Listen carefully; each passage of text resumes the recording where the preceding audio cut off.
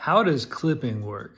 Clipping is when the solar panels are producing power, but the inverters or inverter are not able to convert that power into AC power because it doesn't have the capacity.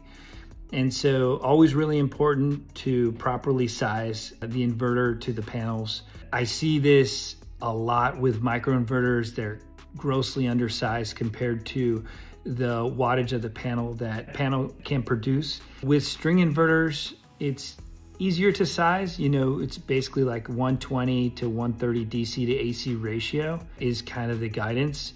And then if you have panels facing different directions, east and west, you can go to a lot higher DC to AC ratio, in some cases almost up to 200%. But the key here is that you don't want to overwhelm the inverter, because then it's just not going to be able to produce that power, and you're just losing that power that the solar panels are producing.